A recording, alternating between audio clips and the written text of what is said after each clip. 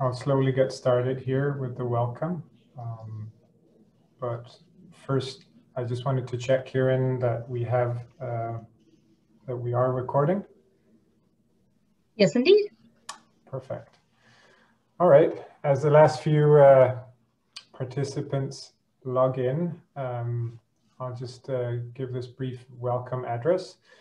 Hello, everyone. My name is Oliver Kirsebom, and I'm the Senior Staff Scientist on the MERIDIAN project. And on behalf of the MERIDIAN team, I'd like to welcome you to the 6th and next to last webinar in a series of 7 webinars that we have been hosting this winter.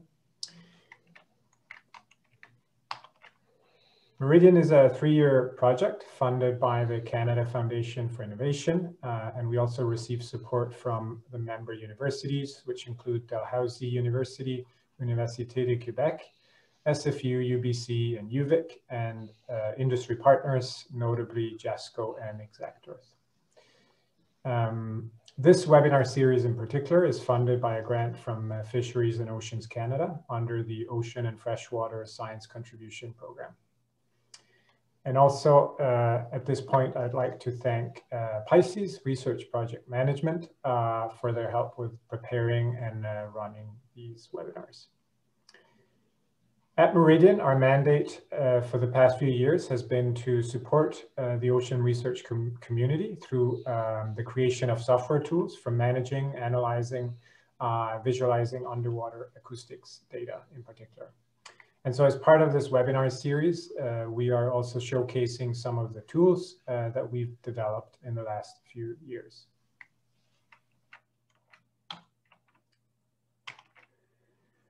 Today's webinar focuses on sharing of data in research.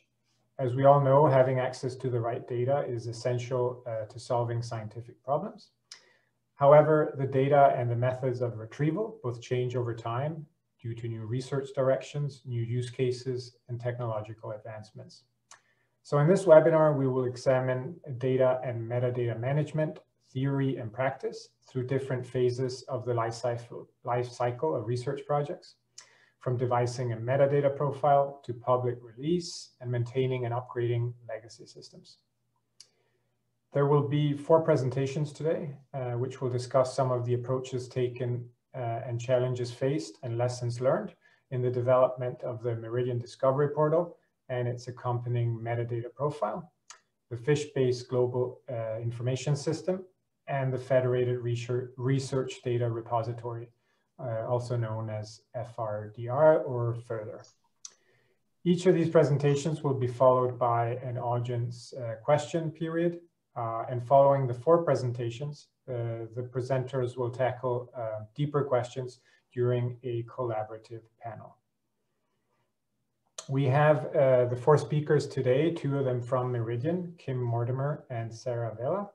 And then we have with us from the Portage network, Kelly Stathis, Discovery and Metadata Coordinator at Portage Network. And finally, we have Dr. Nicolas Bailey, who, among other things, is the curatorial assistant at the fishes collection at the Beatty Biodiversity Museum in Vancouver, BC.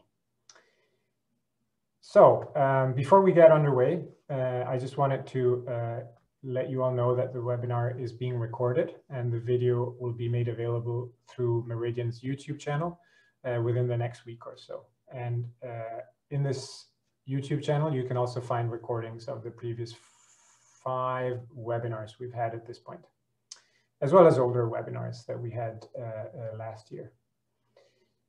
So without further ado, let me pass the mic to you, Kim, for the first presentation of this webinar. Great. Thanks very much, Oliver. Let me just see. I'm going to stop your screen sharing. Yep. And just slightly adjust that. And I think I should have started my video. Yeah. No, I don't want to turn on my webcam.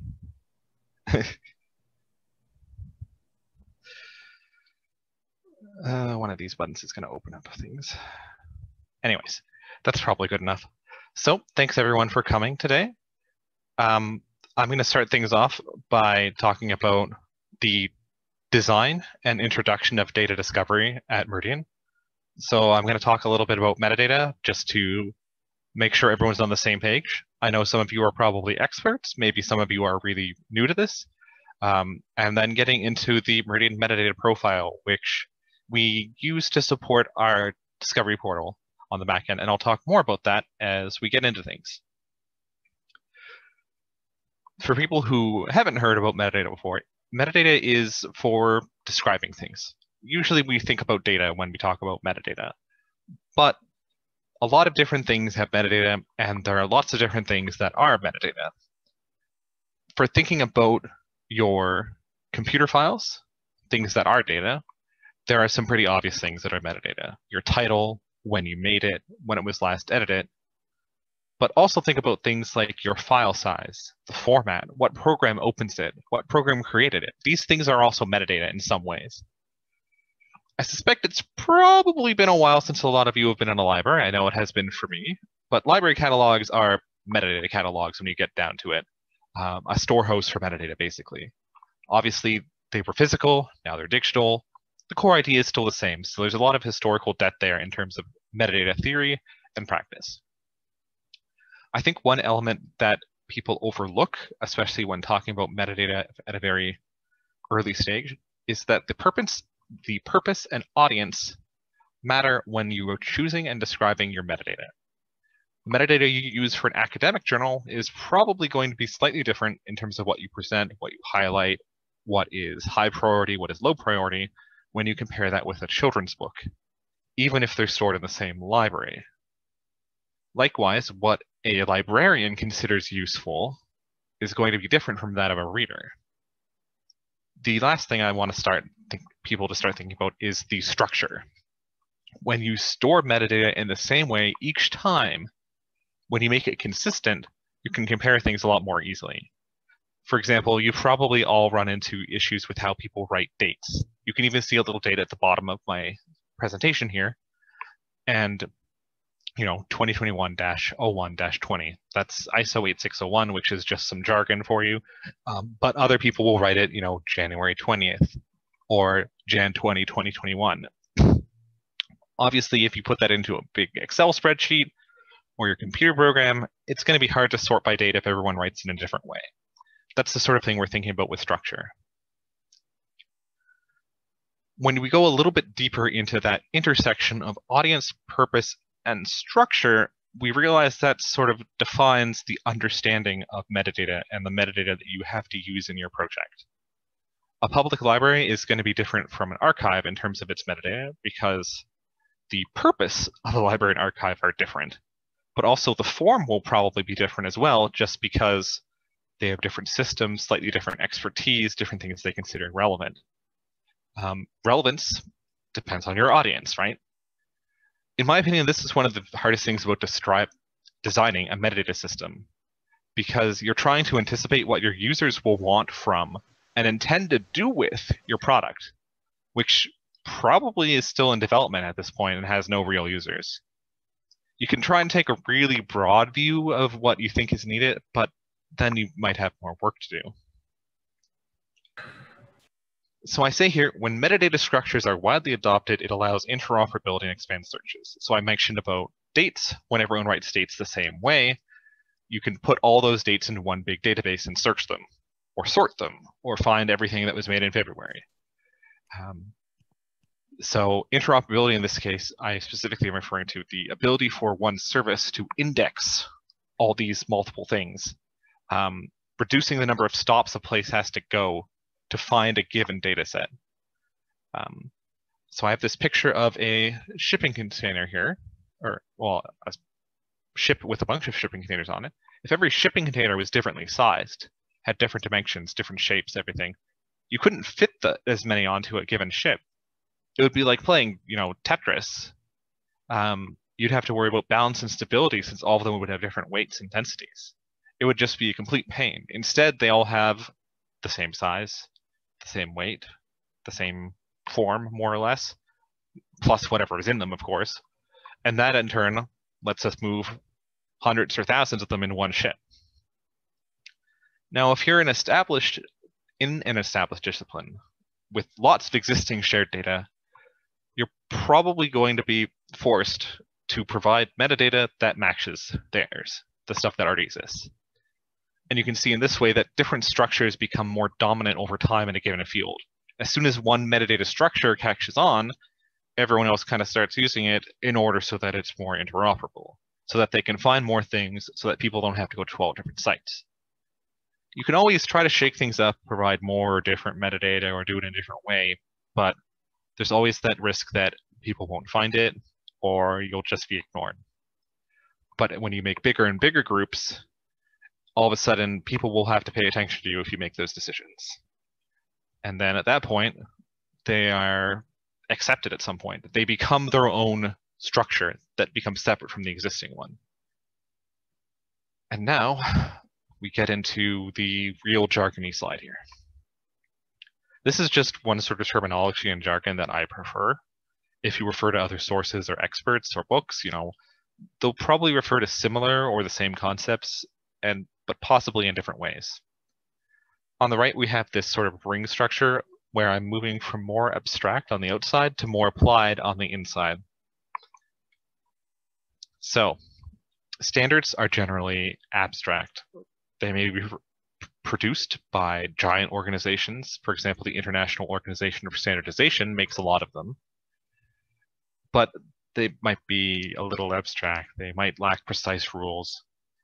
Then you get these profiles, which is when you get generally big groups that take the standard and say, we like this, but we need it to do specific things for us. So they will make some modifications, some little changes, and generally they have enough reach that these can catch on. For example, for ISO 19115, which is what I'll talk about later, that's International Organization for Standardization, number 19115, but there's a North American profile, there's an Australia, New Zealand profile, there's European profiles. All of these are separate objects that take the same standard and interpret it slightly differently. Schemas are the dictionary or the language of metadata, how you write it down. So a given standard or profile might have multiple schemas, depending on what it's supposed to be written down as. One example here is Darwin Core, which again I'll talk about later, hence why I'm talking about it. It has at least 3 schemas.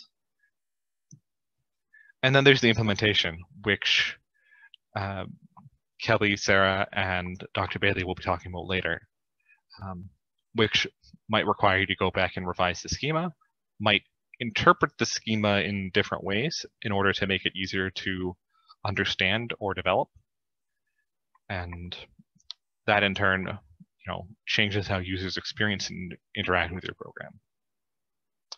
So here's a sort of hypothetical example of how metadata rules go from a standard into an implementation.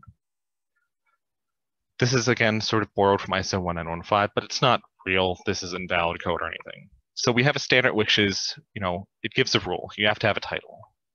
It doesn't really tell you where, and it doesn't really tell you, you could probably have a dozen titles if you'd interpret it loosely. But then you get into a schema which says, okay, don't repeat it. There's only one title or a profile. Then there's a schema. In this case, it's pseudo XML, extended markup language, that writes the element. It's metadata for a data set, which has an element called title. It has to occur once. It can only occur once. And then we get to a web form where people are entering a title. So in this way, you sort of get an evolution from theory to practice.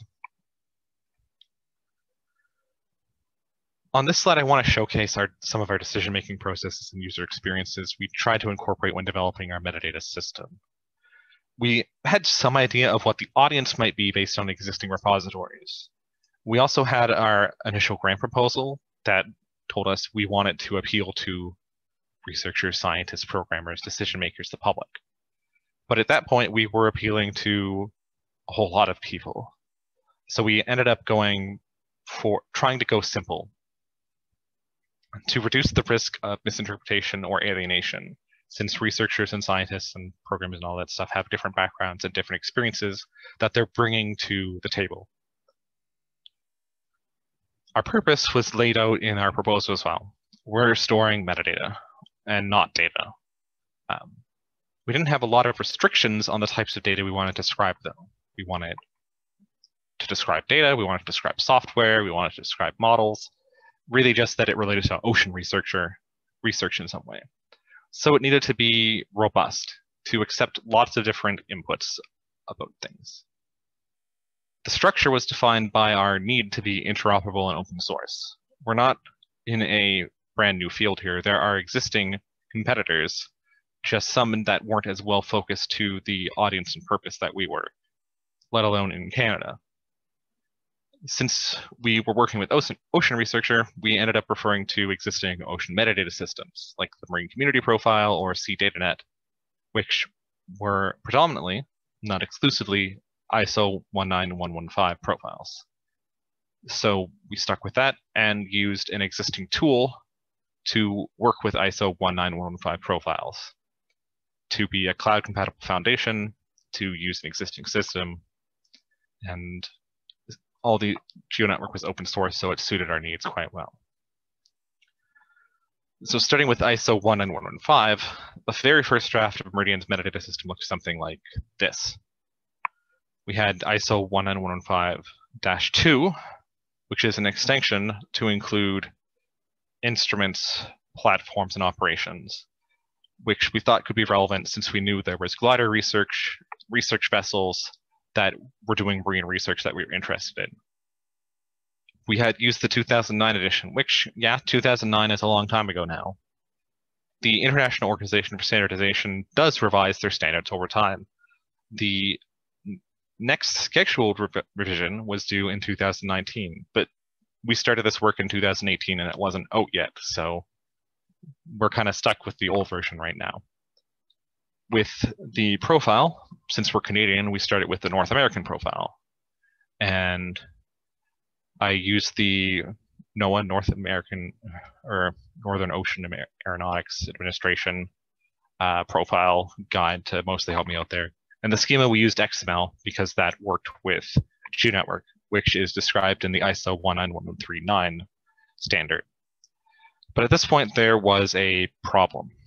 ISO 19115 is predominantly for geographic data, but there's no real way to record structured information about biological species.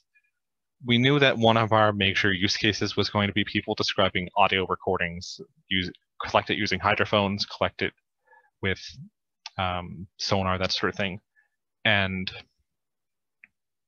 in that case, we wanted to know what animals were in a given recording.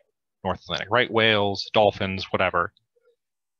And keeping that in a structured way so people would be able to search for it and say, I want to find all data sets that include dolphins or whales or whatever, would be really hard.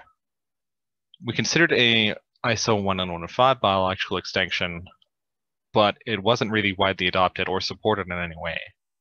It would be about as hard to implement as any other decision we made. So we went a different and interesting path. On the other side, so starting from the biological perspective, we went with Darwin Core, which is pretty much an exclusively biological metadata standard based on Dublin Core with a lot of extensions.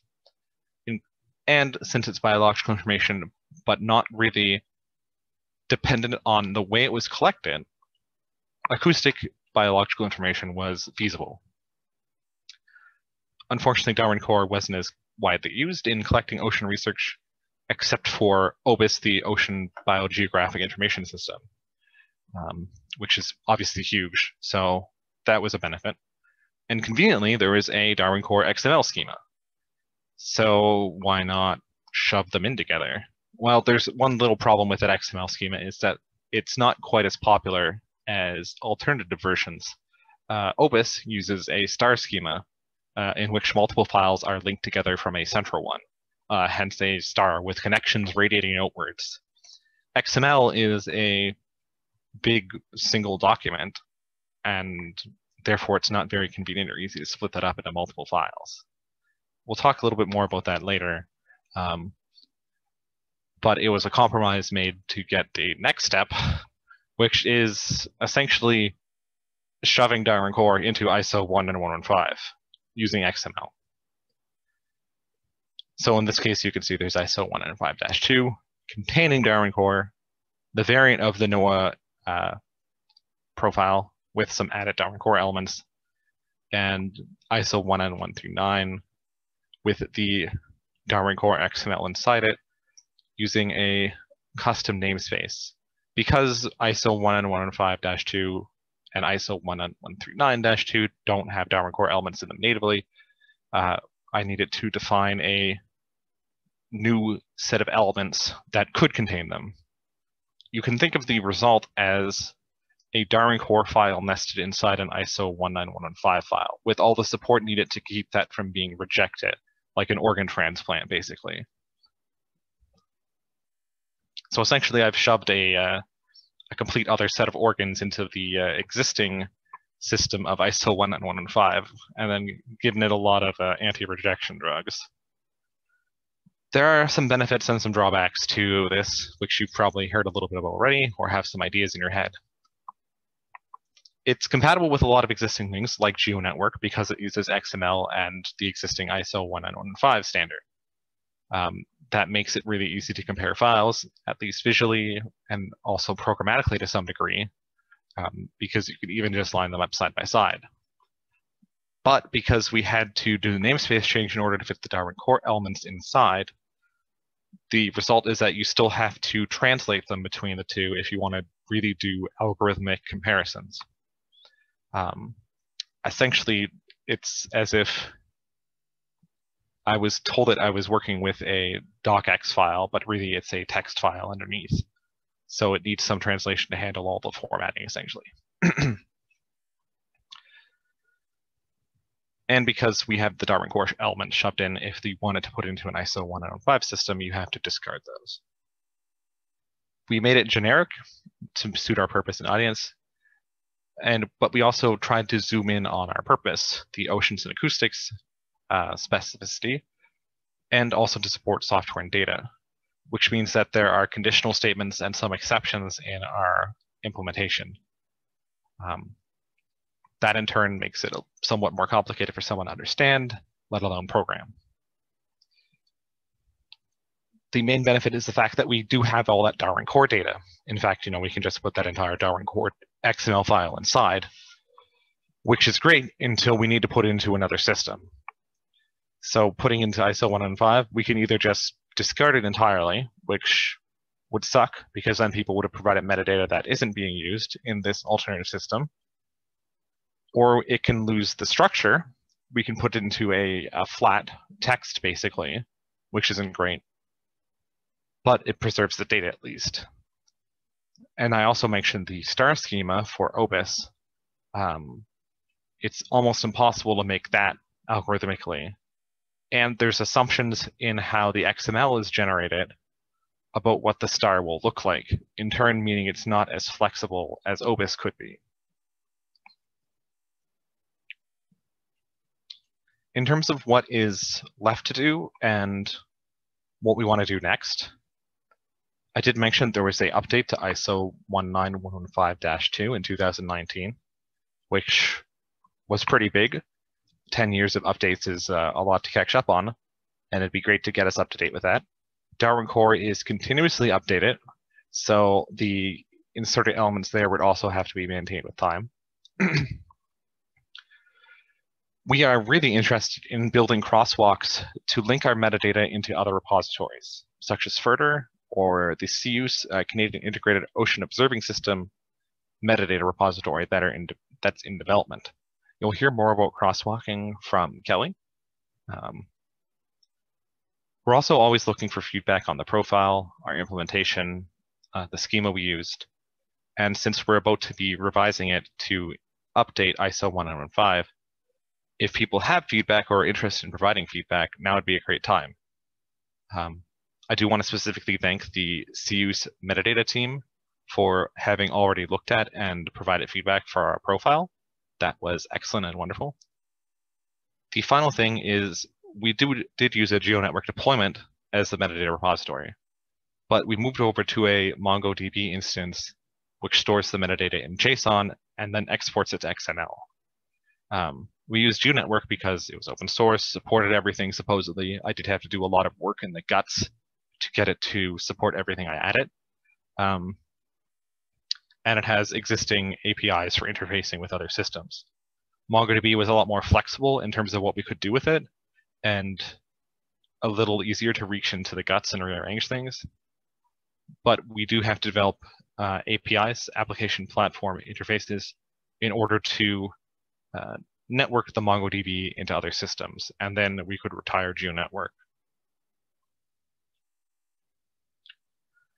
So hopefully this presentation helps you understand the Meridian profile a little bit better and understand why Meridian and I made the choices we did for our metadata. We were trying to meet our audience, our purpose, and use existing structures. The modifications we did make obviously have benefits and drawbacks to both, some of which I've tried to make obvious during this, and I'm sure some of you probably have other ideas that I'm sure you can share with me. Beyond updating our profile, we need to invest in crosswalks to interlink our metadata to preserve Meridian in the event we cease to function, exist, or get funding, and also advertising us on bigger or higher profile services. For anyone who's interested in getting more into the technical details, you can view our full metadata documentation on our website. You can also download our GeoNetwork plugin as an open source code, which has the XML schema in it, if you are interested in that as well. And I'm also happy to answer questions at k.mortimer@dal.ca. Thanks very much for your time. I'm open to answer relevant questions now and bigger ones during the panel later. I think you can ask questions in the chat or ask to be unmuted. Yeah, I believe people can ask questions either way, either by unmuting themselves or by just typing them into the chat.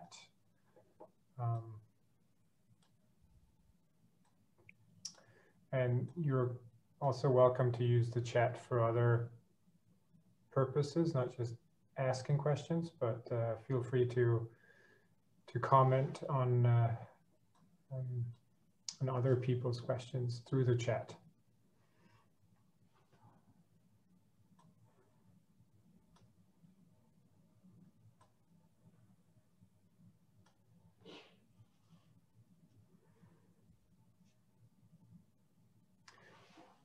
Kim, I don't see any questions in the chat.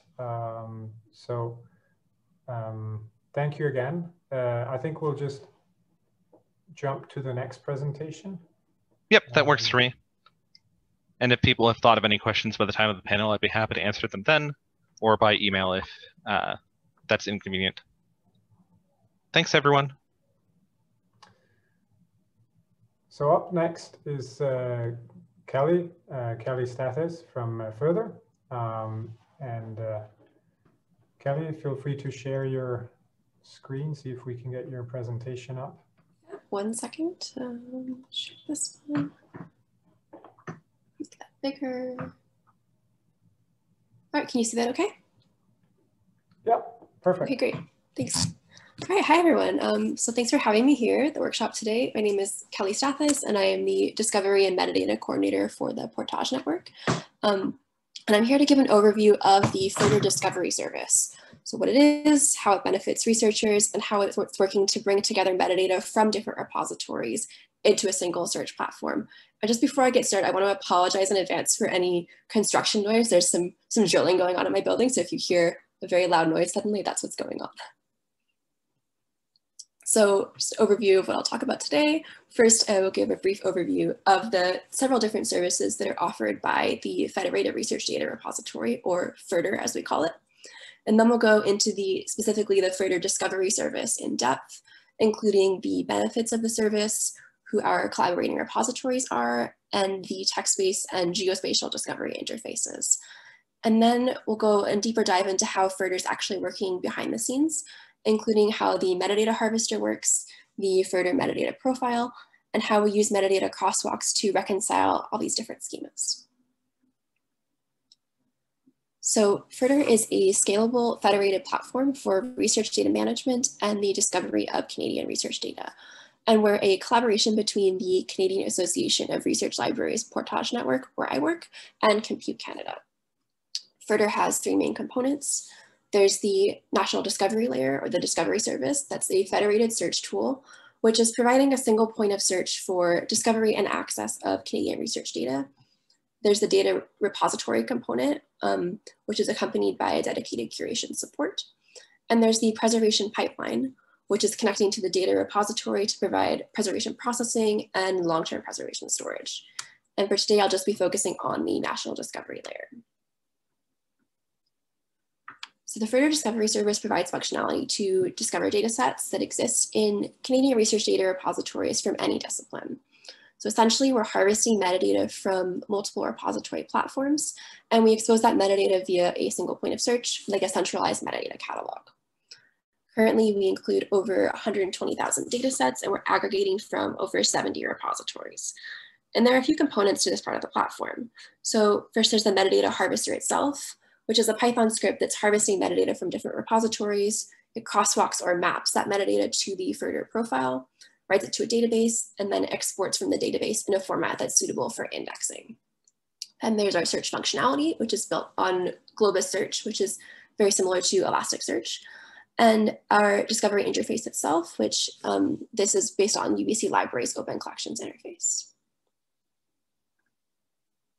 So FRDR's National Discovery Layer has several benefits for researchers. First, FRDR improves discovery of Canadian research data by making metadata discoverable in that single search interface. And as I mentioned, we've developed this custom harvester to work with different platforms and standards. So we're aggregating metadata from different repositories. This in turn helps to break down repository silos. So instead of having to search multiple locations, a researcher can use FRDR to search across all of the different repositories we harvest. FRDR also benefits existing repository sites by driving traffic back to them, since each search result in FRDR is linking back to the original data source. And then finally, we're able to use the index we've created to provide an OAI PMH metadata feed to other aggregators.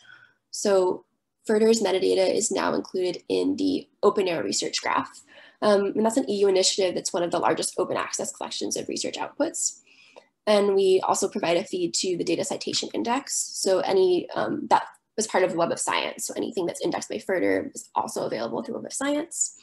And we're also working to really soon have FRDR's feed available through the ProQuest Central Discovery Index, which is convenient for libraries who are using Summon, Primo, or Alma to easily add FRDR's feed to their institution's discovery service. So you can basically search FRDR alongside searching the main catalog. So here's a brief overview of what data is discoverable in FRDR. So currently we've got over 70 research data repositories harvested. And these include university repositories, government repositories, various domain-specific repositories, as well as the data sets that are directly deposited in FRDR's own repository service that I mentioned at the beginning.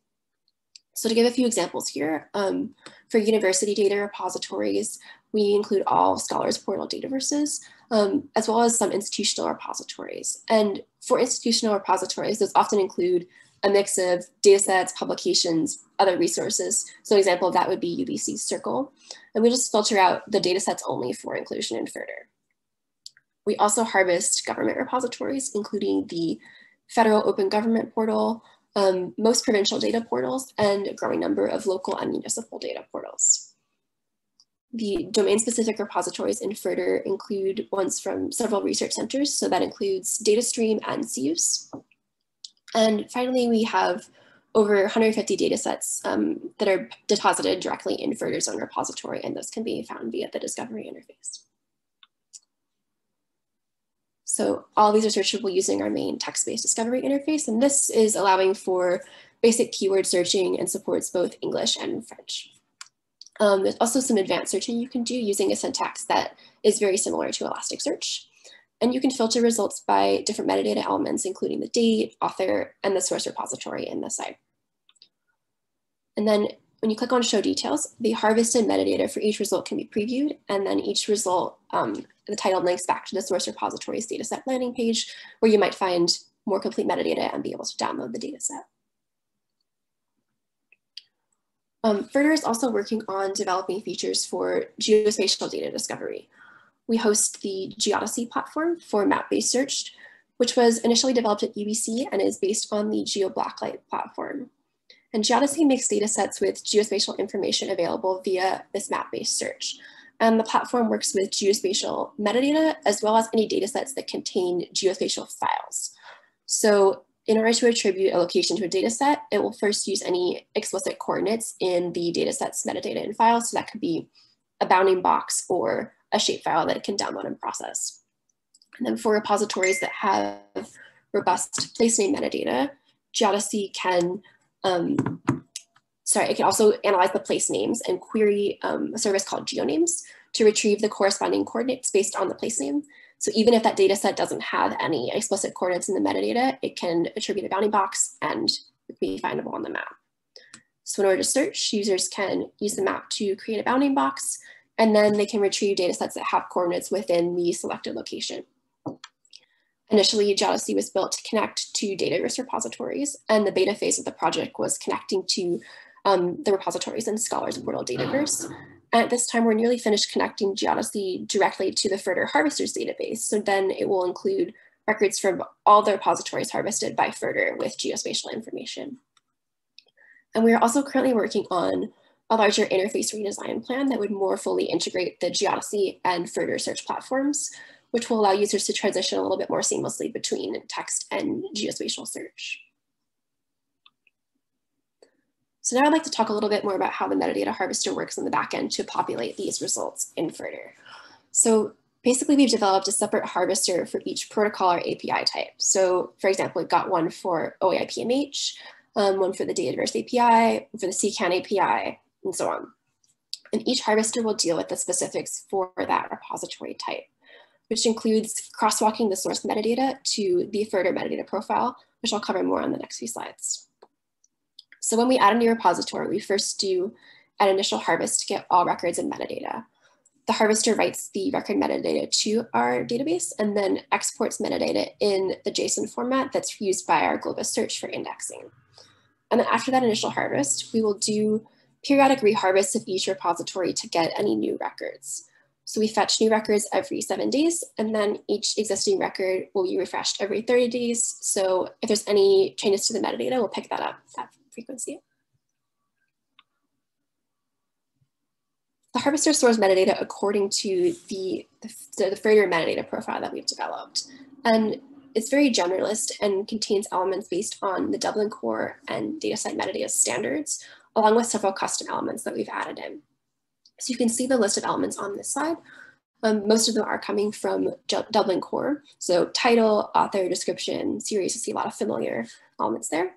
And then we also have a few that are borrowed from DataSite. So for example, author affiliation and the type or resource type general field where we're using their control vocabulary. There's also the handful of custom elements. So that includes the access field, which is whether the dataset is openly available or restricted, and then the URL for the dataset.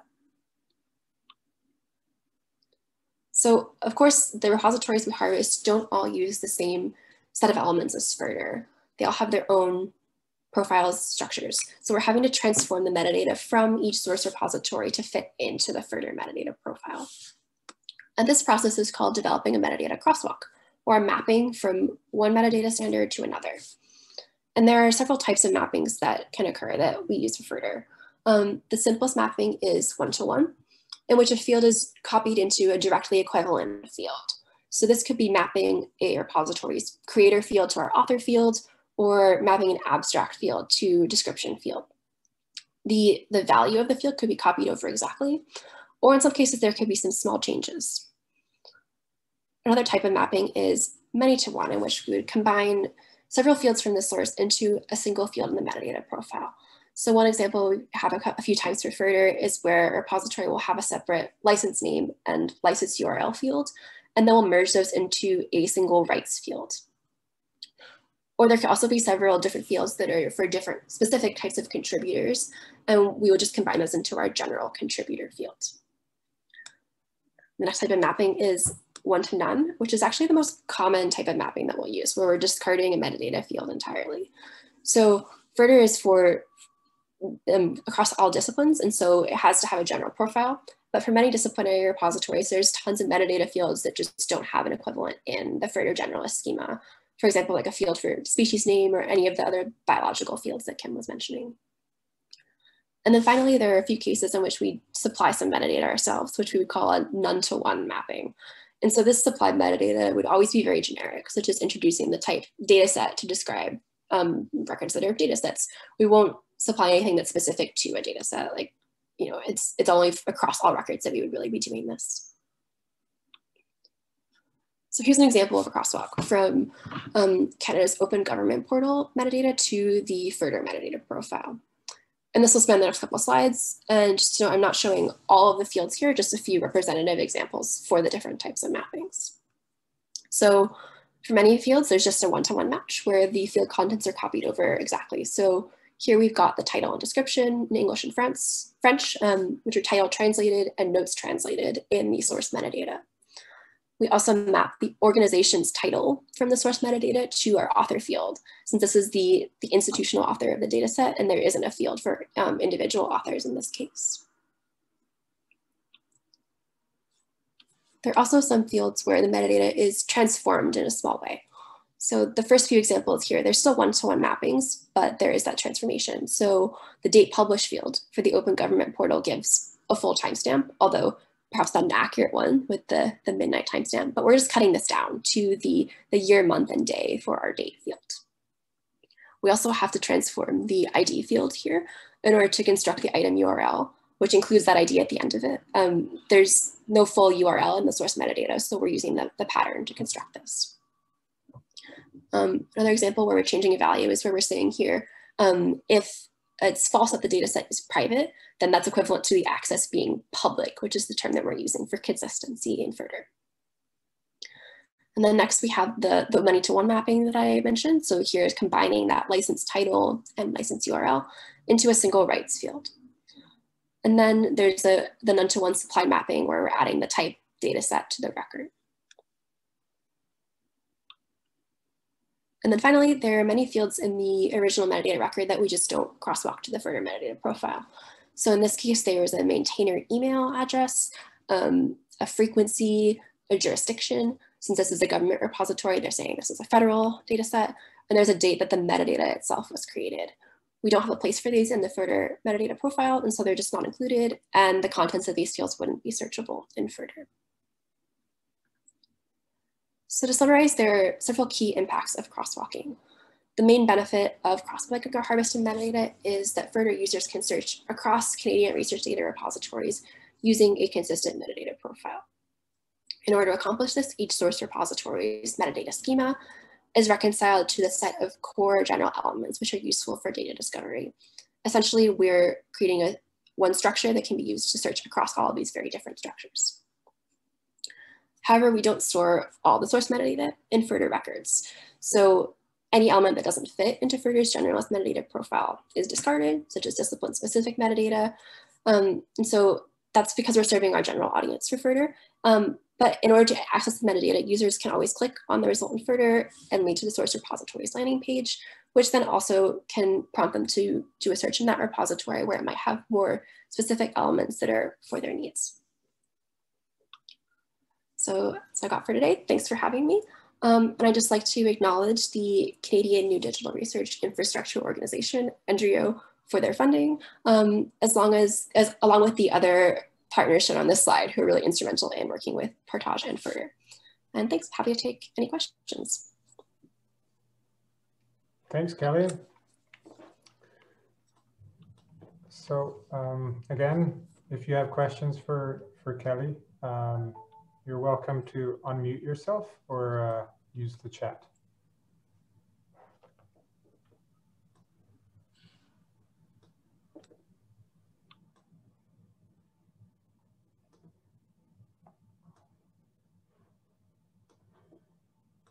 And of course, we'll have opportunity for more in-depth discussions, more detailed questions at the end of this webinar for the panel discussion at the end.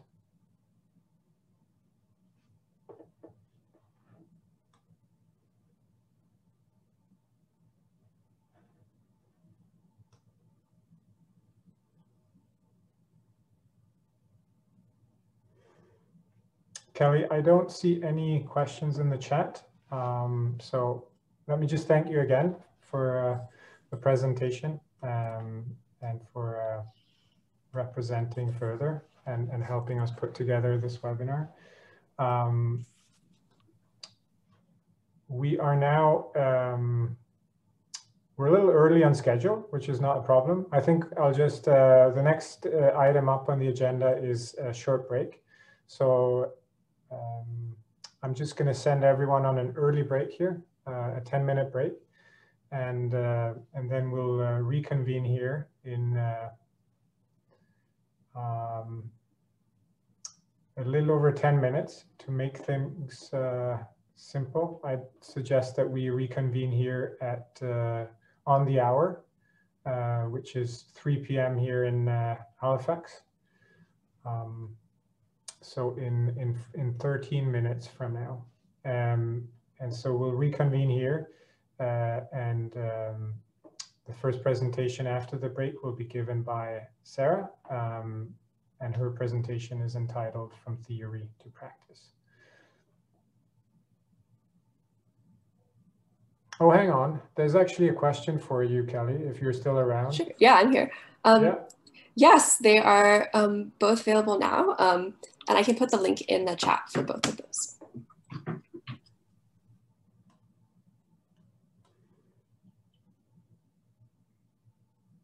Thanks. Okay. So break for the next little over 10 minutes. If you have more questions, then feel free to add them to the chat. We'll come back to them later. Either we'll address them just through the chat in the break, or we can come back to them at the end of the webinar as part of the panel discussion. All right. The one thing I did want to note before we got started, because I think Oliver kind of overlooked it, is do you have the link to the YouTube channel handy, Kim? And can you drop that in the chat? Yep, give me a sec. You referenced that, but if anybody wanted to find it, it's not all that easy to search for right now. All right. So I am going to kind of pick up the story where we left off in the first half. So we've kind of seen a bit of an explanation of what metadata schemas are and how they come together, and an example of how they're used. And now I want to dig in a little bit to what do you sort of do with them? How do you take them from these, different forms of written or XML or various documents into an actual functioning tool of some sort that's collecting or storing data? Or making it available in some way. So we are going to walk through that. I'm going to do that in a couple of steps. So I'm going to be using as an example case the work that we've been doing at Meridian. So it's going to be referencing the metadata schema that Kim was explaining in the first half and the sort of data discovery tool that we built from that. But these really are just example cases. I feel like what we're covering for the bulk of this is something that is applicable to any project, and that I hope people can walk away from, or we can get a discussion around sort of how these things work. So I'm going to introduce those cases very briefly, just so you sort of understand where some of the pictures I'm using are coming from. We're going to go over some of my philosophy around schemas and developing tools and how that works. I've labeled this as some thoughts because you're not going to see a lot of, or really any at all, citations in this. It's just based on my experience and my observations and how I work. So there's not a whole lot of guarantees attached to this beyond that. And then once we kind of cover that background information, I want to get into the specifics of really how do you translate a schema? How do you take what the schema tells you and turn that into kind of a useful structure, both in the back end of a database and on the front end of like a web interface. And out of that, I'm going to leave you with a sort of table of what I stumbled into while making this presentation, of a sort of recommended schema translation language of how you can kind of get the people who make schemas talking better to the people who are developing things, and how you can kind of make that translation a little bit easier. So diving right in. Do I have the ability to switch slides? There we go. So the MERIDIAN metadata profile, I'm not going to go into too much of the specifics of this. Kim kind of covered how it came to be. At the website listed here, you can get this visual representation of the schema. We have a screenshot of that here. So the only things I want to take away from this, because they're the only things of real use for this presentation, and schemas are quite complicated, is there's sort of this tree structure of how different classes and elements fit together. Each of these classes and each of these classes and elements have what I've called here a requirement type. So in the legend, it's represented by the different colors. They're either mandatory, and those things have to be included. They're optional, and it's up to the user whether that piece of data is useful or not, or relevant or not, and or they can be conditional, where they may or may not be required given a stated condition attached to the thing. And we'll look at some examples of that as we go through the presentation. And the other thing this is telling you, and this is represented in the legend by the sort of different shades, is whether that object is repeatable. So whether it can appear more than once, or it's non-repeatable, you can only have it a single time. And I think Kelly went over that a little bit. And again, we'll see it going forward if you don't understand exactly what I mean by that yet. So that was the metadata profile that we sort of were starting with from this. And through a series of steps that I'm going to cut over and just jump to the end, here's what we ended up with. So this is the MERIDIAN Discovery Portal and Submission Form. It's a tool that we hope is going to support marine resource reuse so that we can do better research without a bunch of duplication of effort in collecting data that already exists somewhere. So we are in no way a data repository. I like to think of it as sort of a niche search engine, but unlike Google, where they get all their data through like web scraping and there's not a lot of human interaction involved, all of our metadata that is powering this needs to come from human submission. So people sitting down and filling out the form to describe the data that they have and where they can find it. At the moment, we accept these 5 types of resources. If anybody happens to have data that they would like to contribute, or software that you've made that you think might be relevant, that you would like to sort of advertise, we are desperately seeking data. We would love to get people using this, as we recently sort of launched the first non-beta version, and it is available to that link. But I don't want this to be an ad for it, so this is sort of the last you're going to hear about that. But as you're seeing pictures that sort of draw on these color schemes and look a little bit like this web form, this is where these are coming from. Okay. All right, so a little bit on my sort of philosophy going into problems like this, or how I like to develop things. So I am a big proponent of metadata schemas. I think that they are really, really helpful to development, no matter what sort of development you're doing, the scale of it or the field. I think that if you have an understanding of the data you're going to be using in place first, you will prevent a lot of errors and having to go back and make things again. And you'll ensure that what you end up with is going to be as useful as it can be. It's going to have, it's not missing that one piece of data that would have let you build an additional kind of piece of functionality in. So I am a big fan of schemas. But schemas are a thing that often aren't made with developers involved in them. They're usually made by either information specialists or subject domain experts, or a mix of the two. So in our example, Kim's background is in library and information studies, and they worked with several people, but one of them was Annalise, who is a bioacoustician who does all of her research in that field. So she was a great resource for sort of bouncing questions off of and filling in some of that Darwin core material. What this means is that schemas are kind of already very collaborative and heavily negotiated. So by the time that a developer gets them, they're not looking for further input. They're considered sort of locked down, and this is something that is here. And that can be a little bit of a problem depending on how flexible that schema has been made and how many leeway a developer has to sort of transform it into a project without it breaking the schema so much that it really isn't able to crosswalk or isn't able to get between systems anymore. And that's sort of that third part is schemas really want to be blueprints. They would love to be something where you take it and you just make it as it is, and it's, you know, it's a blueprint. But in the same way that an architect, is someone unmuted? We can get them muted, that's fine. In the same way that an architect would make a blueprint and hand it to an engineer who might look at it and go, okay, great, but where am I going to put the outlets?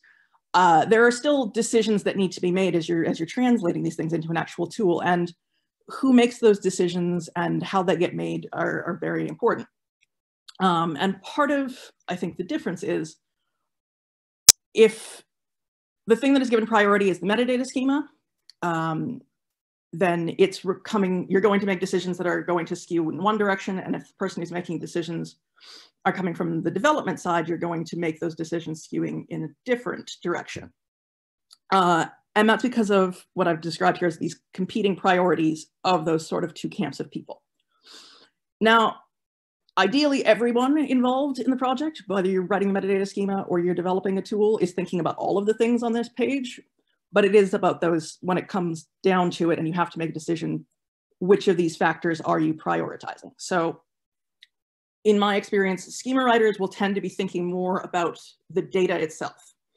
So they're prioritizing things like interoperability. So are they going to be able to move the data between systems to bring data in through an API and have it work perfectly with the new system and to export it out to other users later and have it all be as everyone expects? They're thinking about the data richness. Is all of the data that you could possibly need in there to make sure that like everything we want to get done is going to be able to get done. And the thing about data longevity, they're thinking about, okay, we're collecting a bunch of data here, but eventually the tool might shut down and we think the data is still going to be useful after that. So how do we make sure that maybe through bringing in a couple extra pieces of contextual data or putting a couple of other precautions in place, we make sure that even if the tool goes away, the data still makes sense and is still usable. So they're really thinking, as I say, about the data first. Now, developers are prioritizing more the tool. They're thinking about that first, and they're thinking about things like user experience. Somebody's got to sit down and fill this form out. How do I make that be a good experience where someone wants to come back and give us more data and really use our tool as much as possible? They're thinking about code maintenance. How do I try and minimize the number of bugs that I'm getting in my code? How do I make sure it's not falling over all the time? And we're having a lot of downtime as we need to get it back up. And they're thinking about reducing complexity. How do I make sure that we're not being inundated with questions from users and having a lot of places where the code's repeated and it becomes a little bit more kind of Frankenstein-like or Rube Goldberg-like as it grows over time? Where can you reuse pieces and things like that? And those are a very different set of goals. And which of those you sort of want to lean towards is going to change a lot of what your end product ends up looking like. But there is some overlap in the middle here, which is that I think no matter who you are, everybody wants to make sure that the data you're getting is good, because otherwise it's not of use to anyone. And everyone wants to make sure that you're getting kind of as much data as you can, whether that means like a complete data set, if it's a data set that can be complete, or a quickly growing data set, if it's sort of a live, ever-changing thing. And I think by kind of focusing on those two center parts, you can kind of make the right decisions as you try to negotiate the process of turning a schema into a tool. So last slide of my too cerebral philosophizing on this, I promise. That sort of leaves us with this. So if we consider a spectrum where the more data that you want, the more complexity you're going to get. And that complexity might go up very small amounts if it's a really simple data field, or it could go up by huge chunks if it's a really kind of complicated piece of data to represent. But in general, the more data you have, the more complexity. Ideally, what you want to have happen here is that a schema will set a true sort of minimum set of data. What is the least amount of data that you can get away with before you're just not going to be able to use this tool to accomplish what you want to accomplish? And then you want a developer to sort of look at things and go, okay, what's the maximum amount of complexity that we can actually withstand in order to get this thing built in the amount of time that we have and to maintain it over time with our budget and our staff and those sorts of things. And in a perfect world, you sit down, and as I've shown it here, the schema sort of sets a minimum data that pushes more towards the left, and the developer says, here's our maximum complexity, and that pushes more towards the right. And then you get to have a lovely conversation about that balanced design in the middle of, well, what do we want to add? Like, we can take on a little bit more than this. What do we want to add in there on top of the minimum? In reality, you're going to find that often this is flipped, where the minimum amount of data that a schema says you want is more complex than what a developer thinks that the team can manage. And the arguments or discussions that you're having at that point are more about, okay, what can we cut without breaking everything? And those are less fun. But I think at the end of the day, the sort of general philosophy of what you're trying to get stands. And this is sort of how I've gone into the next slides of what I'm thinking about when I'm trying to translate a schema into a sort of a tool or development project. All right, so just a reminder of what it is that we're taking out of the schemas. That's sort of the, here's the one slide representation of what's important in them. So there's this relationship piece, this sort of tree structure of how things fit together. There's whether things are repeatable or not. And then there's the requirement types of whether they are mandatory, optional, or conditional elements. So starting with the relationships, this is kind of the heavy lifting part done for you if you're a developer. So if you are given a metadata schema, the relationships is a real shortcut to go from I don't really understand what I'm doing to here is a completed database that I can start building with. Because those classes basically tell you here are my tables, and the relationships between the classes tell you here are the connections between my tables, and then the elements are just here's the fields in them. So you can go really quickly from a schema to that sort of middle picture is called an ERD or an entity relationship diagram, where you sort of sketch out a database visually.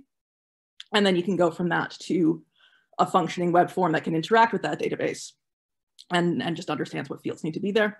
So relationships are a fantastic thing that just cuts a lot of corners when you go to development. It speeds things up. They also start to give some direction about those reusable components, places where you can cut complexity.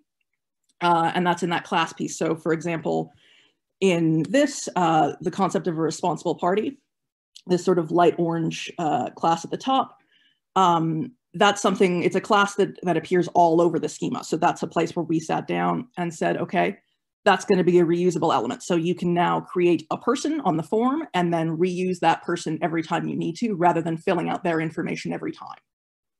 And that was something that was in the schema that we could kind of jump to. How do we get that information from the users in a great reusable way? Perfect. You've given us that by giving us this structure with classes in it. So the only real thing that I tend to be concerned about with these is sometimes there's things that work in a hierarchy in theory, but in practice are really hard to implement. So in this, we had an example of an infinite hierarchy. So there's an operation class where you can describe an operation that's been doing some sort of work. But in that operation, you can define that it's part of a parent operation. And in that parent operation, it's just an operation. So it can itself define its parent and its parent and its parent, up and up and up. Now, this is a real thing. That's like genealogy. This is a phenomenon in the real world. But trying to build a form that will allow you to capture that kind of relationship and to build an interface that will represent it in an all meaningful way is an actually really difficult problem. So that's one of those things where in a schema, great, yeah, you sit down and you think about, well, yeah, that's the best way to just describe the relationship between these elements. But in reality, it doesn't actually work that well. But in general, yeah, relationships, that's your bread and butter. Those are great from schemas. So repeatable elements. This is where you go from, okay, I know I have these two tables and they're connected, to going, is that connection a one-to-one or a one-to-many? So is this a thing where I'm only going to be able to have one row from this table match up to one row from this one, or where this one row could have a dozen entries? So for example, a fish species only has kind of a single scientific name, but it might exist in 3 or 4 different regions. So that's a one-to-one relation versus a one-to-many. I don't have time to explain all of this, but I'm going to assume most of you have enough of a background that you can probably follow it enough for our purposes. So how does this work? In the background, you've got that going on. On the front end, you've got to figure out, how am I going to collect information that looks like that? And there's sort of 2 main options that you have, or at least that we pursued in any length. So the first one is the concept of a multi-entry tool. So there's lots of libraries that you can use now that will let you disguise what appears to be a single field as something that can collect as many pieces of information as you want. So you'll see these all the time for things like keywords or subjects. That's what we've used them for here in this example. These can be pretty good. They look nice and sleek. And as they become more widely used, they work all right. But they do kind of require instruction, and anything that requires instruction, people can get confused on. That's that complexity piece. They have to wrap their head around how this one works. But that's, you know, not a huge deal. They also take a little bit more complicated sort of validation and processing in the back end to make sure that the data you're getting out of it is what you expect to get out of it. For example, on this, we had for a while anything where you entered a keyword that had a comma in it, it was splitting it on that, and we were getting broken keywords. Those sorts of issues can be missed really easily. But that's a valid option for this. Another way you can approach it, especially if the thing that's repeatable is sort of a whole class, so it's quite complicated, is the sort of second picture you can see there with the blue. The idea of duplicating an entire section of a form with JavaScript. So on here, if you click the plus button at the top, the sort of green or blue bracketed section is repeated down below and will continue to be repeated and repeated and repeated, so that you can fill out as many versions as you want. So this works really well in terms of capturing information, but can lead to a very overwhelming form very quickly. And I'm going to show you an example of that on the next slide. So, excuse me for a second. Oh. Let's take a fairly simple example. So a couple of grad students at Dalhousie University attach a few hydrophones to kind of a length of bar, and they go out into the Halifax harbor, and they put it on a buoy, and they drop it down into the harbor to record sounds. And they leave it for a few hours, and they come back, and they recalibrate it. They put it down again, and they come back at the end of the day, and they take it up, and they process the data. And when they process the data, they notice, oops, when we put it back in the water, one of those actually lost connection for a couple of seconds. We've lost a bit of data. So that's a pretty straightforward example. That doesn't seem too complicated, right? So our form currently, this is what that's going to end up looking like. And now this is not the entire form. This doesn't go into here's what this data file is called and where you can access it and the rights on, none of that. This is just describing that aspect of how this data was collected, just that part of the story. And you can see how quickly the form has gotten to the degree where you might look at that and think, I don't know how much I care about giving 3 grad students credit, and decide not to fill it out because this entire section of the form is optional. There's nothing on that that compels you to fill it out if you don't want to. So repeatable elements are definitely unavoidable. That's going to be part of anything that you're doing. But how to handle those can be something that you need to think about and work through to make sure that the form is still going to be usable at the end of the day. All right, so moving on to those 3 requirement types. I don't know how I'm doing on time, but I think I'm actually okay, so good.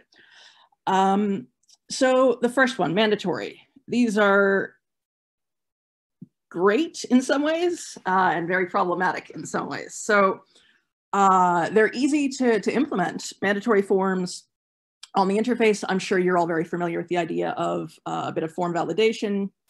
So if you fail to fill in a mandatory form and you go to submit it, it'll take you back to it and go, okay, we're going to highlight that in red so that you know that these are now mandatory.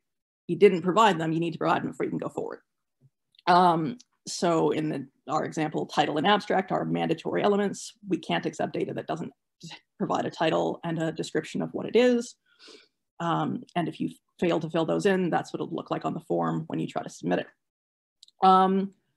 You could even go a little bit further with required elements, with mandatory elements, and require them in the database itself, so that even if data was being brought in by another means, whether it was being like manually entered by a database technician or brought in from an API from a third source, even then the database would reject it if that field didn't exist. So that's even a second level if you want to be really, really enforcing that mandatory conception. The other part about mandatory elements that I'm thinking about when I see that something's mandatory is that these are things that are gold for search design. If you need to build a search system that's going to pull the data back out, knowing that the thing is for sure going to be there is like the best things you want for searching. So those are all the good things and things that I'm thinking about. The things I start to get a little bit worried about when I see that something is mandatory, or the questions that I have are, what if someone's filling it out and they genuinely just do not know what the value is? Are they able to continue filling the form? Can they put in something like unknown or not applicable? Or does it need to be like a real value in that field? How do you handle that situation? And the other thing is there anywhere we can kind of cut out work for people? So just because something's mandatory doesn't mean that they have to fill it in if you know what the value is going to be, either because you can kind of work around it, or because you can sort of presume what's probably going to be the value and set a default, and then just let them override it if it turns out that, you know, they're one of the fringe cases where it's not. Anywhere where you can set something and kind of save people work is very appealing. So going through a schema, I hit something that's mandatory. These are the things that I'm thinking about. If I'm going through and I hit something that's marked as an optional element, I'm knowing, okay, on the form, we're going to have to now distinguish between the mandatory and the optional things in some way. You'll see that that's usually done by either like marking something with, say, an asterisk, or through, we've done like more of a visual color difference, the white versus the gray. I'm also thinking about with those that anything optional is of really limited value for search purposes, because if you allow people to search in an optional field, there may be a result that would be relevant to them, but it's not being returned because that field wasn't filled out. Now you can choose to take that risk, but as I'm of the camp that any search system should strive to always return a result. So providing an option that you know is likely to not have any fields filled out for it is just not the way I would build a search system. Concerns that I have in this, they're fairly minor things. If you're using a relational database, if you have a lot of optional fields, it will reserve some space for those fields, even if they're never filled in. So it can kind of increase your size. But, you know, as long as you're not working with massive, massive data sets, that's not a huge deal. The code can get a little bit more complicated because you now need to accommodate that the value may or may not exist. And if there's too many optional fields on a form, even if they're sort of grayed out or marked as you don't have to fill this in, it still looks really intimidating. So it can dissuade users from actually going any further. So at the very least, sort of hiding those on another tab or down the page is a good practice. All right, quickly going through the conditional ones, and then we've got one more slide here. So the conditional one, the big thing, there's not a lot of blanket rules I can give. It really comes down to what the condition is. Sometimes they're really simple things where you can just say, oh, okay, well, there's a bunch of conditions that make, in our case, a software form look different than a bioacoustic form. So we just made different forms. You can also make responsive forms where if, say, the condition is, if the value is Canadian, then they have to provide a local address. Then you can say on the field, they select Canada and have the form sort of responsively drop down the section that's now mandatory. Noting on that really anywhere you've made the form responsive, there's often a need to make the search responsive in the same way. So that can kind of build up your complexity very quickly. On the flip side, if you're working with conditions that are just really, really complicated in and of themselves, there's not a whole lot you can code around it. The first thing you have to do is provide really clear instructions to the users themselves. And you can see on the left here how difficult it sometimes is to translate what the schema says into a user-friendly instruction.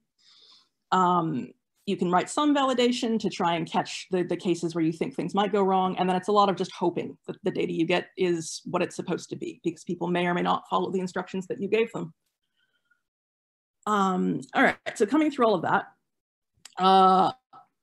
I wanted to kind of leave you with the way that I think about these terms as a developer. So if the schema is giving me one of three options that things are mandatory, conditional, or optional, I'm thinking in more refined terms like this. So is something mandatory defaults, which means that the value is predictable, you can pre-fill it in. Is it a true mandatory, which means if they don't know that thing, we don't want the rest of the data.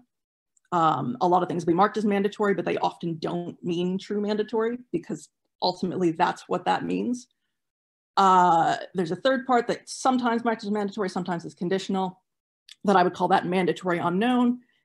We would like them to provide it, but if they really don't know, we still want the rest of the data they can put in an unknown or a not applicable.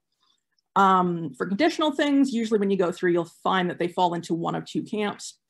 So you can have a one of conditional where it says one of these two things have to be filled out, or one of these three things has to be filled out, but not all of them. Or an if-then conditional. So if this thing is filled out, then the rest of this becomes mandatory or becomes optional. And then within the optional ones, you've got, this is maybe these are fighting words ones. What I would call sort of your optional compromise ones. These are ones where you can read through the schema and go, they already had a fight about this one. They wanted to make this mandatory and then knew that they couldn't, so it's become optional. Don't fight anymore about that one, just put it in. There's ones that are sort of what I call optional others, which is in the schema, it's sort of built out into multiple fields.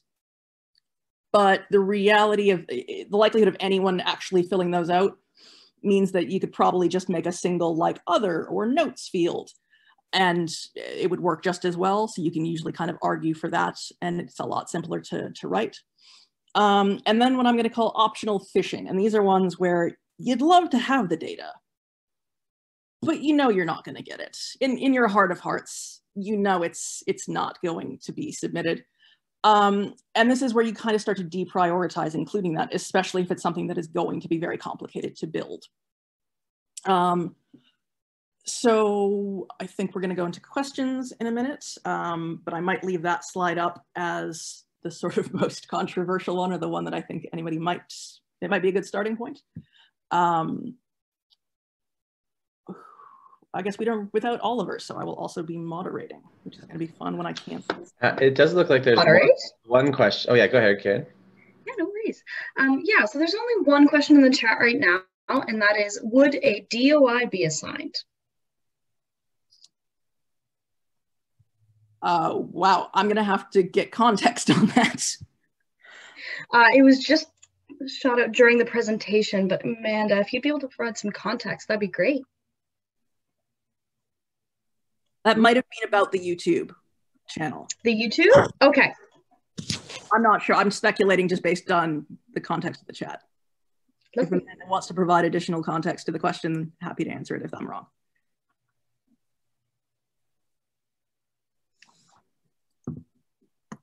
For submitting data. That was the clarification.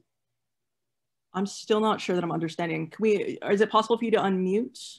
Okay. Would a DOI be assigned for submitting data? If he means for submitting data to Meridian, we currently don't mint DOIs at Meridian for metadata. I think, does Furter mint DOIs? I think this is probably back to, yeah, those introductory ones about like, we're not a data repository. So the DOI is something that someone who was submitting the form would provide if they have it set up online. Like if they have made it available where people can just follow a link and access it, then yes, they would submit that. We're not providing it because we're really not brokering it in that way. But there's also availability if people just have data living on their hard drive. It's not something that is online. But your instructions on how to get it are just email me and I'll send you a copy if you know it seems legit. Then that's also something that people can submit. Let me know if that still doesn't answer it.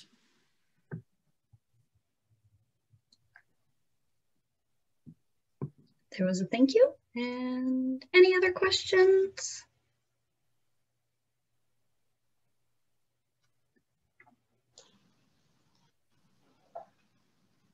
All right. I think we're about time anyway. So I think up next, until I stop sharing, is Dr. Nicolas Bailey. Yes, thank you. Just starting.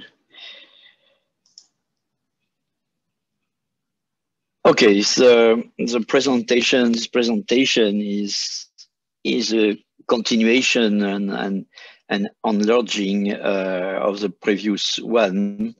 And first, I would like to thank the organizer to have invited me, because despite databases and big data are more and more trendy, there is a lot of misunderstanding among our colleagues, and it's good that webinars like this still happen.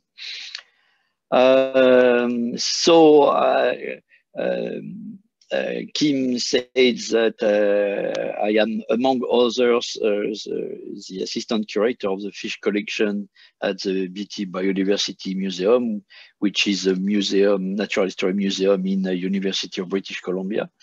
I am also part of the Sea Around Us project that aims at reconstructing fishery catches globally around the world. But I am also part of Aquatics, which is a Philippine NGO that manage a number of information systems, of which the primary one, or the original one, which is FishBase, an information system on all fishes of the world, and on which I will base most of my example. So it's about widening the perspective of the technical issues that we heard about. Also, Sarah started to go a little bit outside the technical issues.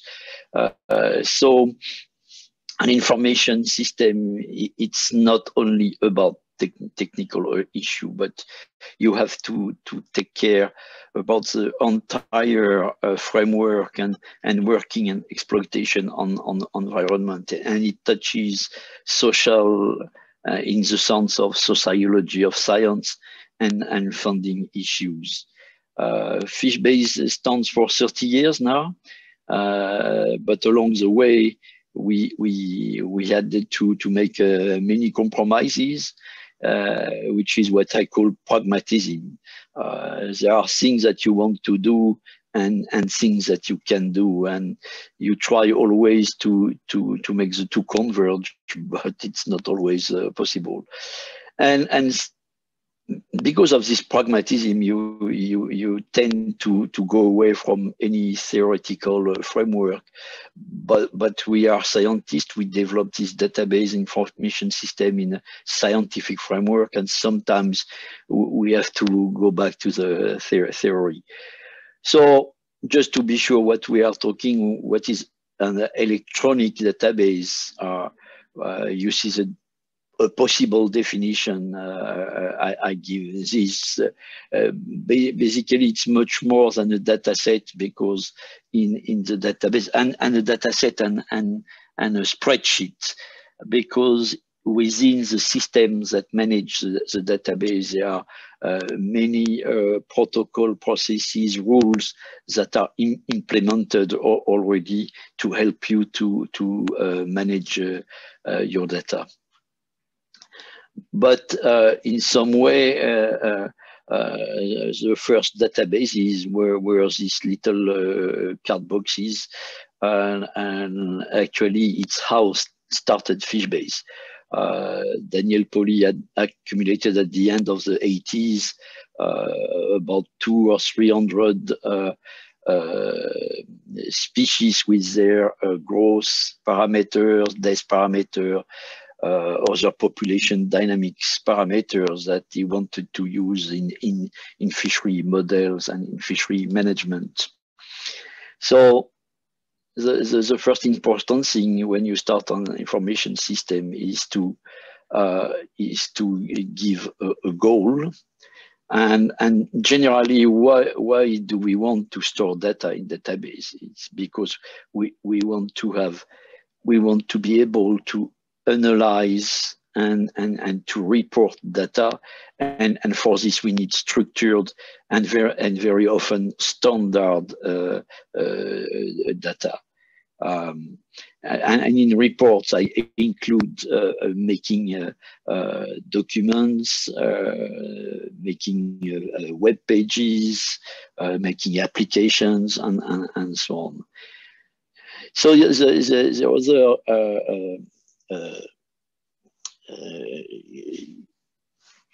we'll say the other opposition that you may have is, well, do I want to put all information on the topic, or do we just target some stuff up to a point where a database can be just a repository of the data that you have produced in your laboratory for the better reuse and for sharing this data. In biodiversity, you always have to ask what I address, and it's all about the usual question: why, where, when, for whom, about, and so on.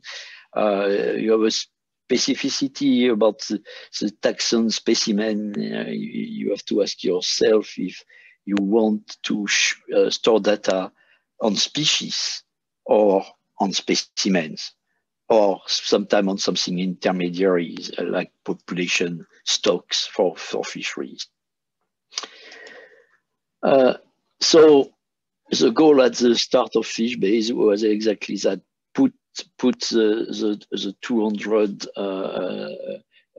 species in a database to share the growth parameters with other fishery manager. So it went up to go quickly to the 3,000, 4,000 species that were exploited at that time in the early 90s, late 80s, early 90s. But this goal, when you plan to have a long-term information system, it can evolve, and it should be left for further evolution. So, for instance, in FishBase, what happened 5 years after the start, there was the rise of the web, and basically the founder of FishBase, Daniel Pauly and Rainer Freuse, well, they scratch their head and they say, well, if we have to enter information from publication, various books, well, it's as easy to enter everything than to look specifically for the species that we are targeting. So it started like that. At this time, about 27,000 species of fishes were described and valid. And well, you have all this story reported in the FishBase manual that is available online.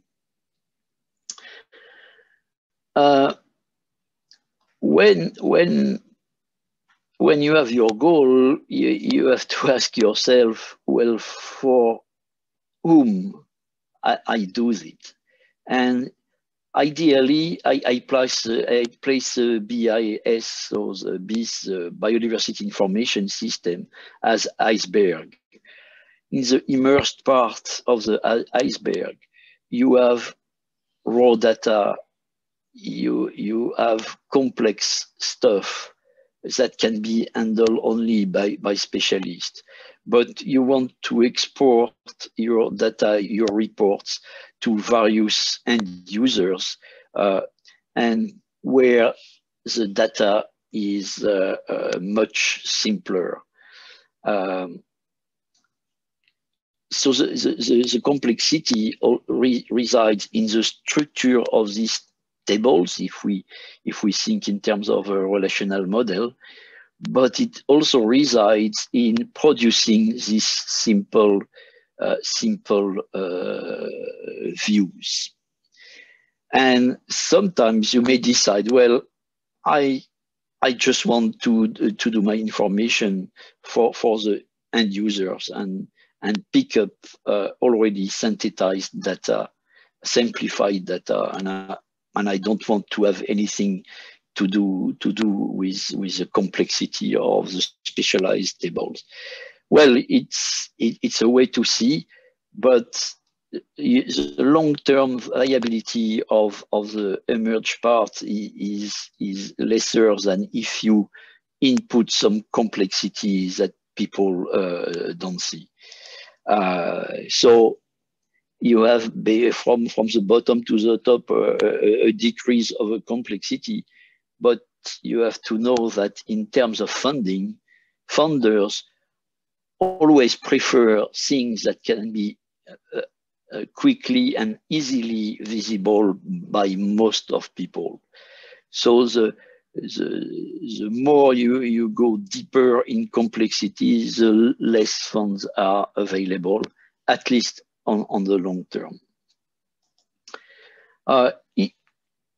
This thing goes exactly with, well, it is in a reverse order, goes together with this data information knowledge hierarchy that has been described several times and under different forms. And it helps you to ask for whom I do this, because as you can see, you will not distribute raw data if you want to help the manager of natural resources, for instance. And there is quite a difficulty here, is that sometimes we have the tendency to say, oh, we do this database that will facilitate the management of resources. But the thing is that at the bottom here, there is this management that concern how to transform the scientific knowledge into political and managerial decision. And sometimes we overshoot a little bit, and it happened to Fishbase in a project to strengthen the fishery management in the developing countries. At the first midterm meeting, manager of this country expected to have a system where they will push a button and it will tell you what are the quota of fishes that you can catch without damaging the stocks. But Fishbase does not do that, and rather the idea it was to provide this information that will help the manager to constitute a corpus of knowledge on their stock, and with which they will go to their decision maker to take the good decision. So it has to be very clear in your head, and also for the people you are speaking to whom you want to disseminate that data or knowledge. For sure, we have all the tendency to overshoot a little bit, because otherwise you have, as I said, less funds available. But you have really to take care to how you play this thing. So a difference. There are various characteristics that differentiate the piece for research and the piece for public. I will not detail, and also Sarah has touched on a number of them, especially about the complexity and a number of other things. But again, one has to be really aware of what it wants to do at the beginning.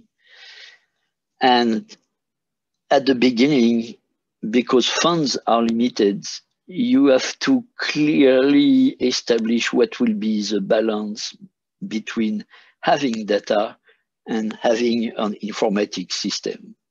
And the characteristic of the earlier biodiversity information system projects is that they push too hard on the informatics on their project. So in a limited time of a funded project, they could develop beautiful systems, but there was no data inside. And so they had a pilot data set they play with without thinking, well, who will enter the data at the end? And many projects in the 90s died, and the early 20s died out because they didn't plan that there should be data in their system. So we have and also it's related on how you limit the complexity. So we have some rules in Fishbase. For instance, if we don't have data for more than 100 species, which is already low compared to the 36,000, we don't create a table for that, or we don't add a field for that. Rather, we have multi-choice fields, and again, we limit them to 5, 6, rarely 7 choices possible to help the encoder not to scratch their head to select between 20 or 30 possibilities. And we have always this other choice, and with a remark field where you can put what it is about for a very few exceptions that otherwise will make your life quite complex and will force you to sure-develop the part of the informatics. And also, Sarah spoke about the unknown thing. In Fishbase, it has been well and badly managed at the same time. It was well managed because in many cases, well, knowing the fish, you can say, oh, in most cases, it will be like that. The experience we have after 30 years, it's extremely complicated to manage these values afterwards, because the history of how it happened is lost, and you finish by doubting of the validity of the data. So the unknown thing have to be carefully thought beforehand. And for sure, the limit complexity, it's to limit the cost for maintenance and data entry and quality control. So we have kept the schema of Fishbase quite simple. Basically, you have in the middle all what is about taxonomy and references and the link between them. And all the other tables are quite similarly connected to these triplets that are species, stock, and reference. I don't detail here. For sure, we don't show here a number of connections that may happen between the tables, but really, Fishbase is a quite simple thing. The counterpart of that is that you need to repeat some information. And in the relational model, you have a process that is called normalization that is in several steps, and for avoiding to repeat the same information in different parts of the database. Because then when you have to correct something, you have to correct in in multi many times in different parts of the database. So we often repeat information in table. Also at the beginning, it was for performance reasons, because joint of the between tables are costly in terms of computer resources. To give an example of the complexity, Kim spoke about the Darwin core. At the same time, was developed another schema that is called ABCD or Berlin schema, and they made the exercise to normalize completely the domain of occurrence data. And they reach the glorious number of 17,000 fields. You can imagine the form that Sarah described with 17,000 fields. So it was a pure academic exercise. And they finally reduced this to about 700 fields. Still, the Darwin core at the beginning had only 70 fields. Now I think it's 130 or 150. I don't know exactly. So yes, we published this schema in 2011. Then you have also to think how you will link with other data and think in terms of interoperability. And think about the data exchange. So what we have in Fishbase, I cite here only a few.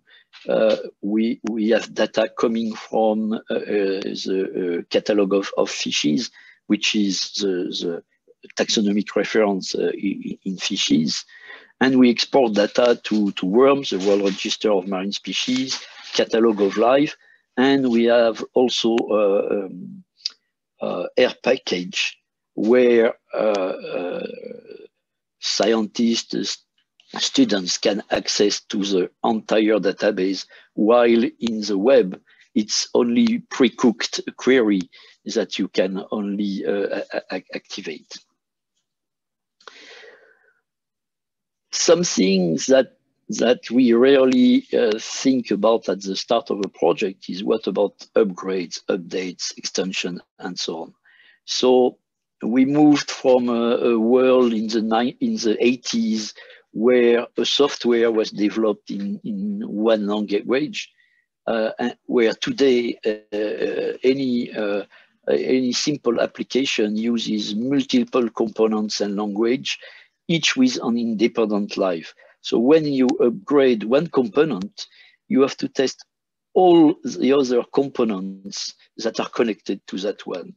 And it has to be thought beforehand how you will pay this, because it's usually costly, demanding.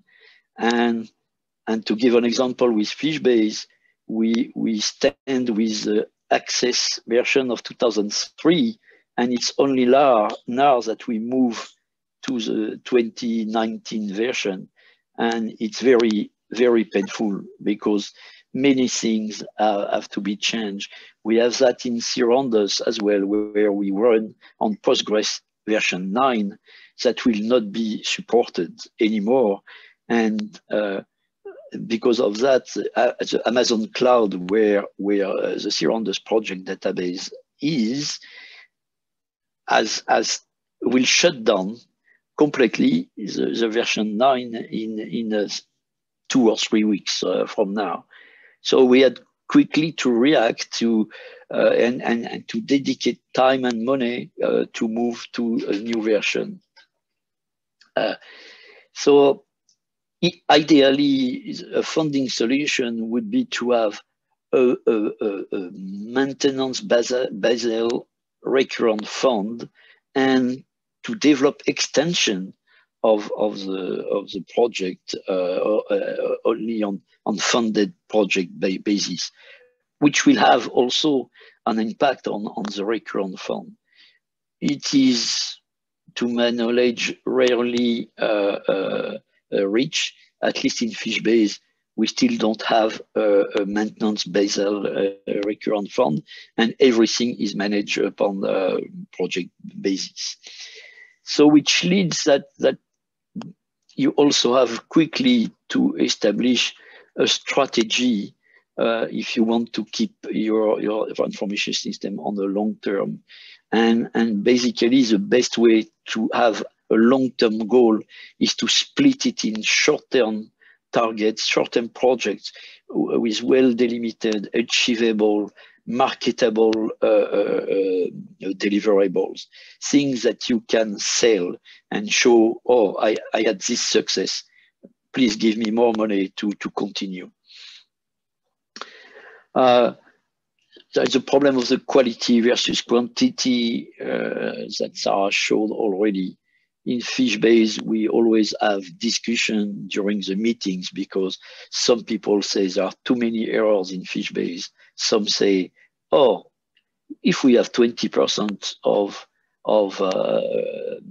errors, it doesn't matter because we can manage that. Okay, so it depends on the goal of the data always. And also how to deal with the mistakes that are in the source of data. And it is different of the mistakes that are that happen during the data entry. So how much quality control do you want to do? That's a problem, because entering data creates things quickly, while quality control produce quality stuff, but at a very low pace. And also how to deal with missing information. In Fishbase, we have some estimations, and we try to put that at the bottom of the species page because it's models and other estimations. Well, we did well usually, but we did bad with Aquamaps that we have at the head of the page, which has created a lot of problem.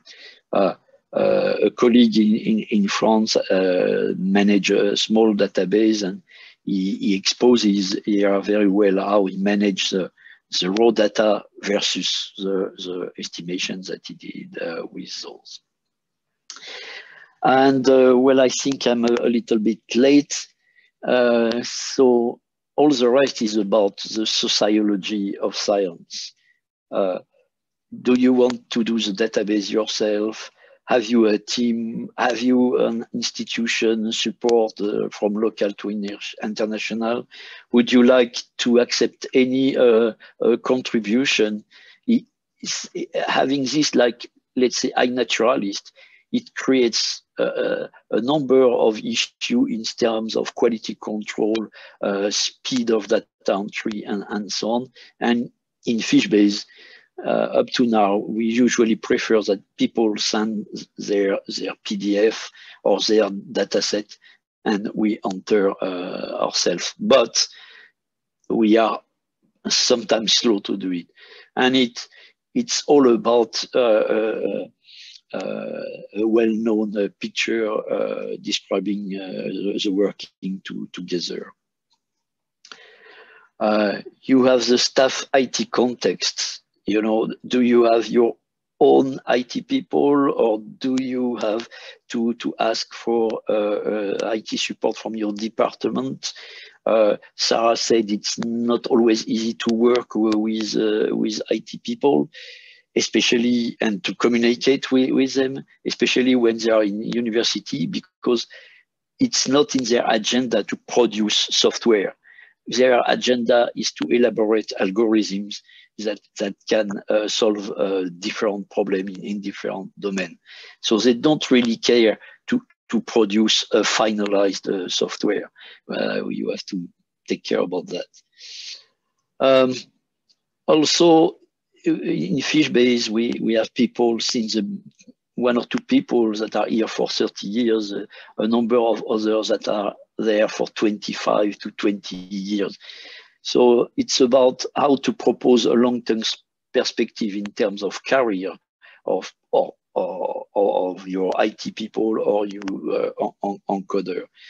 And it's a little bit worse for the researchers and the academics, because how the databasing work is recognized. Usually it is not.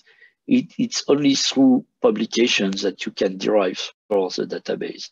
But it's very difficult to produce high quality paper and taking care about the database at the same time. And you have the social context in research, and it is something like epistemology versus sociology of science.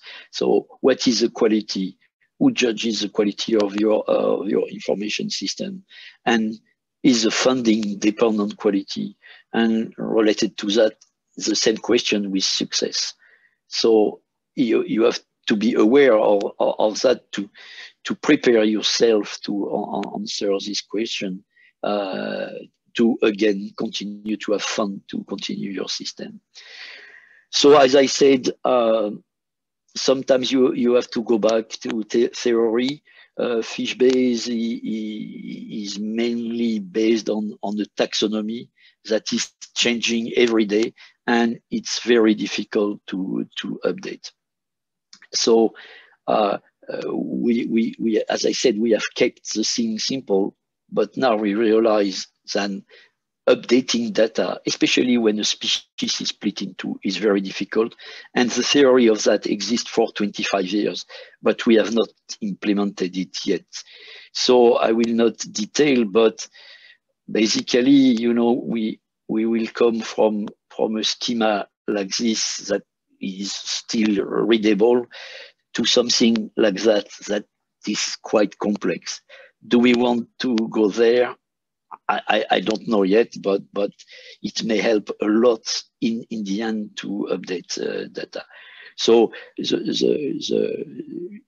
was the entry for the synonyms 20 years ago, and it now moved to that because we have started slowly to implement without disturbing the good running of the database, where you see that already the form became more complex.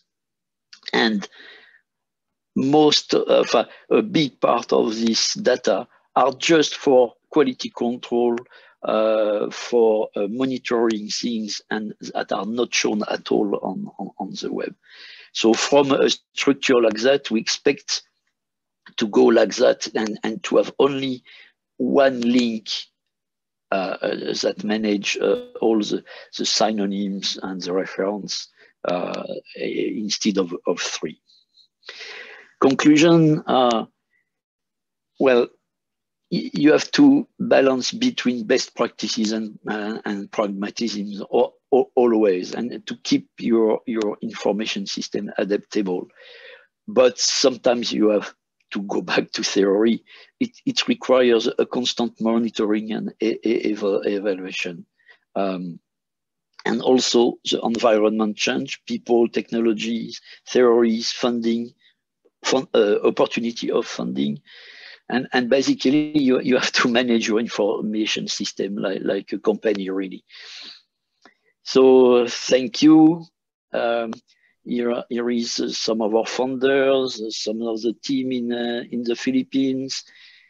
And Maraming salamat po, it means thank you. Evaristopoli in Greece, merci in French.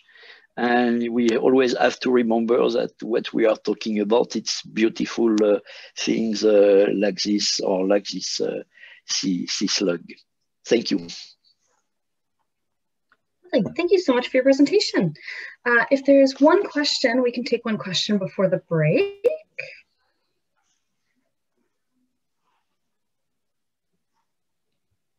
Alrighty, if there's no questions to be had, we're a couple minutes behind schedule, so we'll just take a 5-minute break instead of a 10-minute break. We'll resume the session at 15 minutes past the hour, or 4:15 AST. Thank you. Thank you. Sorry to be so long. No worries.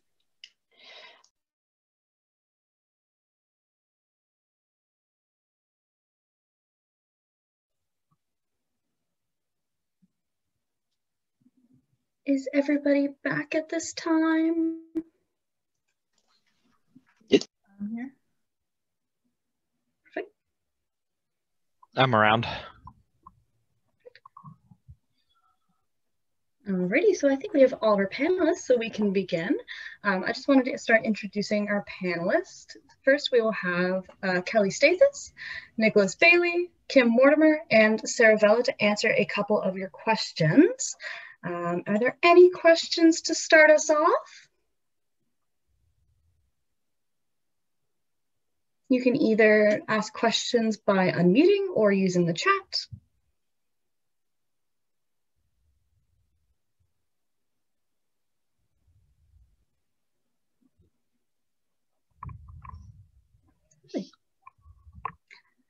I see no questions at this time. So we have a couple of questions in the background.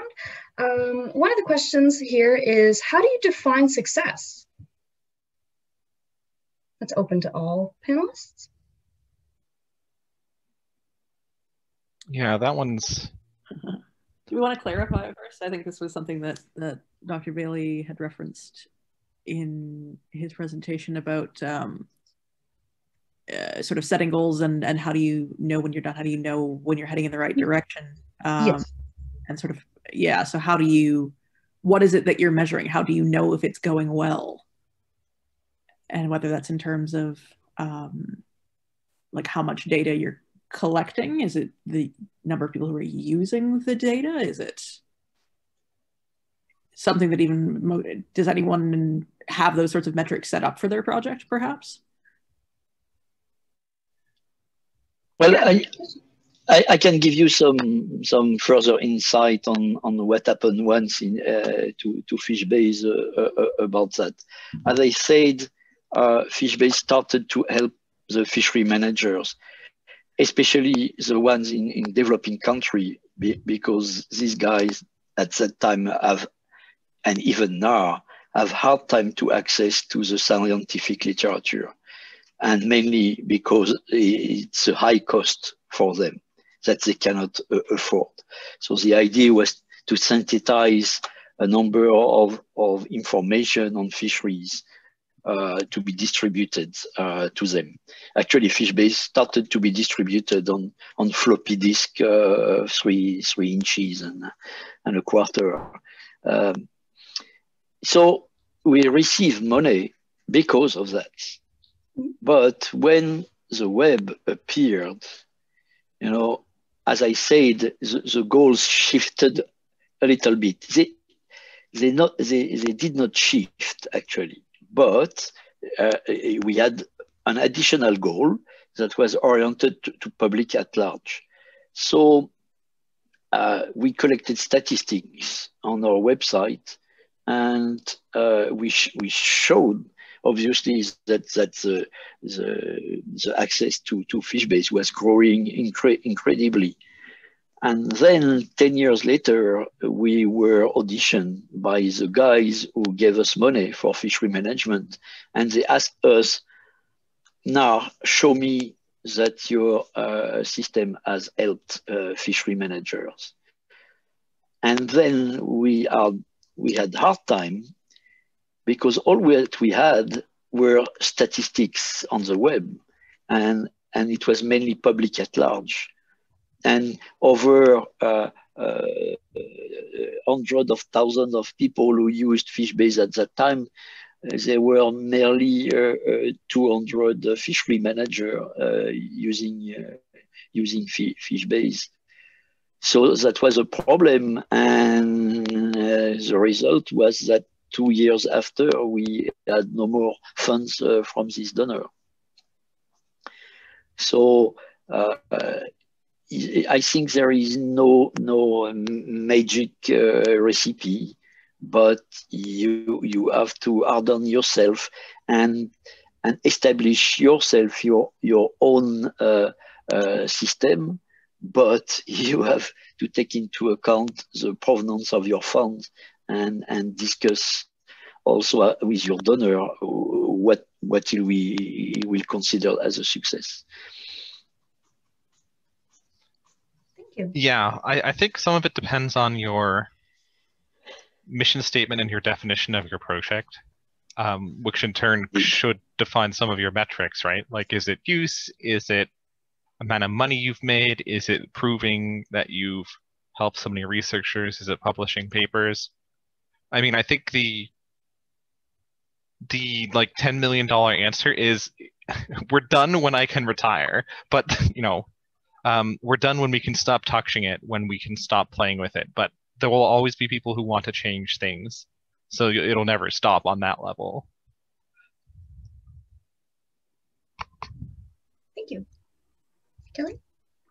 Yeah, I mean, just to echo some of that, it depends on the project. But for Further, we are looking at how getting as much coverage of different Canadian data repositories as possible. So the number of repositories harvested is a big metric for us. And then also kind of just the breadth of our connections to other aggregators. Like we just got the OpenAir one set up and Data Citation Index, using it as a way to help these smaller repositories be exposed to other aggregators. And we're working on other metrics, for example, tracking the traffic that we're driving. Right now, we don't have a way to track those clicks to other data sets, but that's something we're hoping to develop with the new interface. So yeah, number of repositories and hopefully usage in the future. Thank you. Okay, to move on to the next question? Yeah. Alrighty, and the next question on my list is, how do you get users to provide metadata? This is one I'm particularly interested in.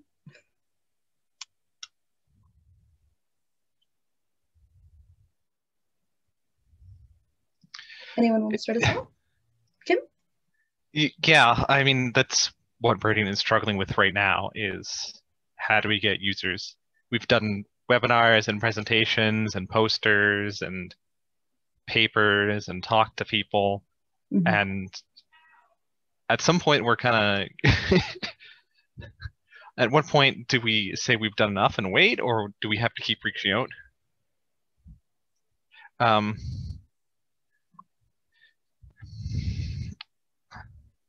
Like we're reaching out to people, and that is sort of the plan for the time being.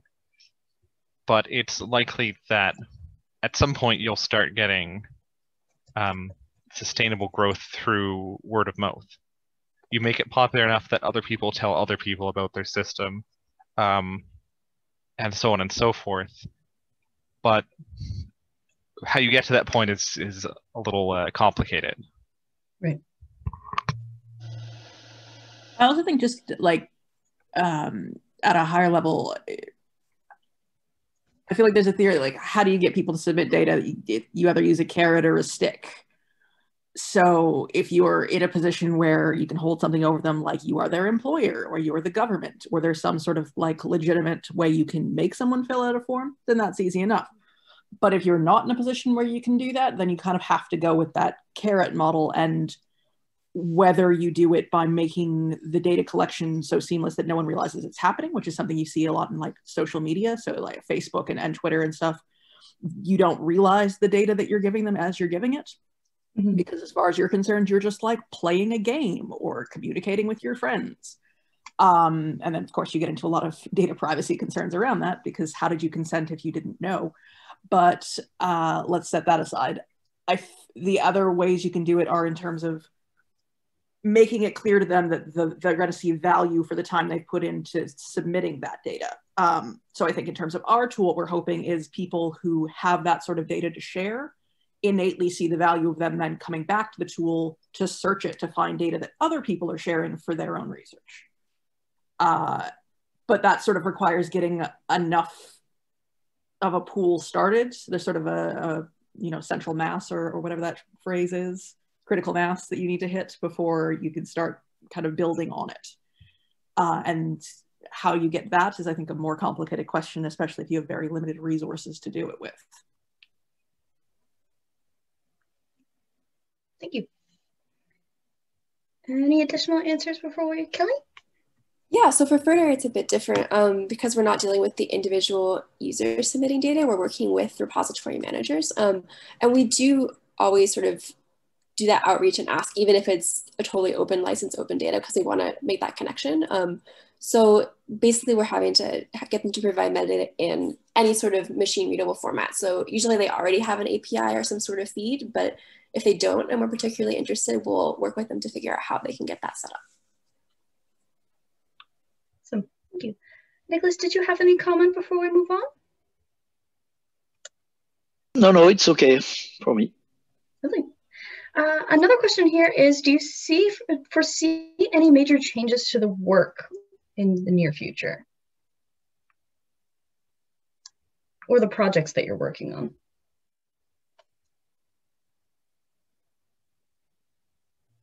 Always hoping that the Tri-Council agency is going to start enforcing their data management policy, and we'll see some change that way, but also I don't know how they would enforce it, so.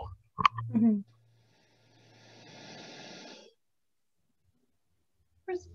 Well, I completely agree with Kim. I mentioned that about the recognition of the databasing work for researcher.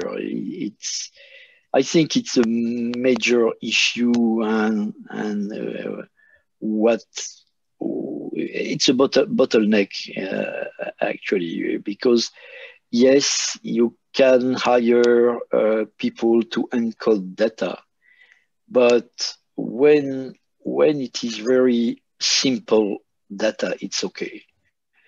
When it is about data like for biodiversity, where you have to know the geography, the taxonomy, one particular domain, is it growth or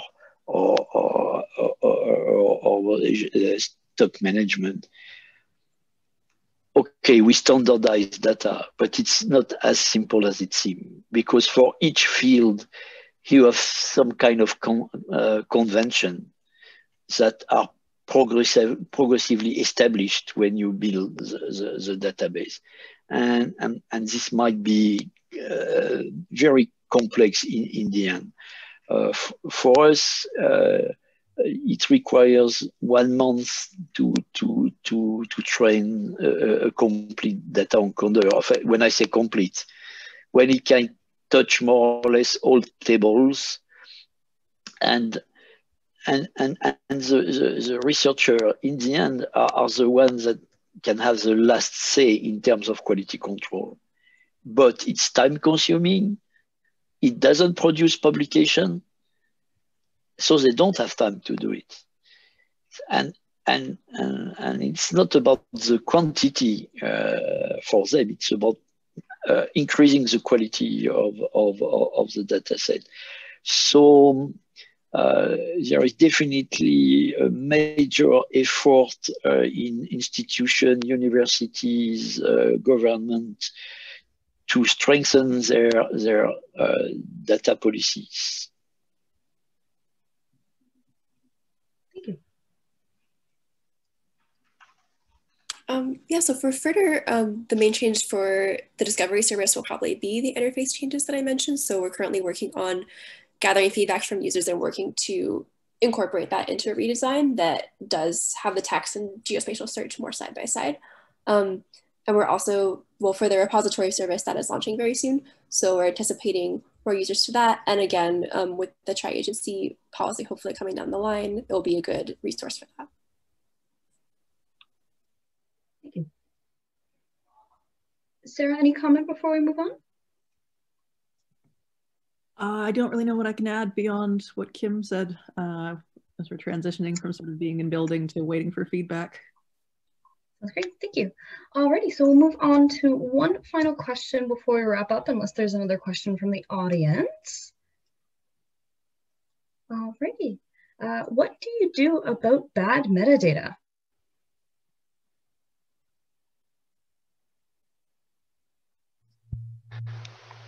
Generally, the process is reactionary in that you only figure out that the metadata is bad after someone else tells you, and then you go and fix it. Mm-hmm. Which might mean either you just get rid of it and say, I don't want to fix it right now, I'll get someone else to do it and hide it. You go to the person who gave you the metadata and say, this is wrong, fix it, or you try and fix it yourself. There's really no real way to automate it or make it easier beyond just, yeah, you have to read through the paper, the metadata, whatever the source is, figure out what's wrong. Ideally, the person who has identified the problem will tell you, but yeah, it's a matter of going through and manually changing it. And if it gets really bad, going to the people who delivered it to you and saying, please stop giving us metadata until you fix this problem.